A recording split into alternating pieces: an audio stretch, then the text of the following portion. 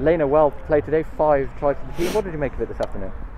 Yeah, firstly, nice to get the win. 5 points at home is always good. Thought first 20 we were really good, kept the ball well, stayed patient, got some good tries. Probably let it slip again second 20.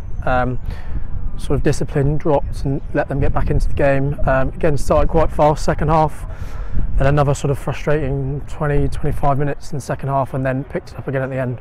For you personally, 4th try of the season, how pleased you to keep getting over the whitewash? Yeah, of course, it's always lovely to score, but you know, classic line, more importantly, to get the win, and those 5 points. Looking defensively, an unreal performance, let's just say that. Unreal, you reckon?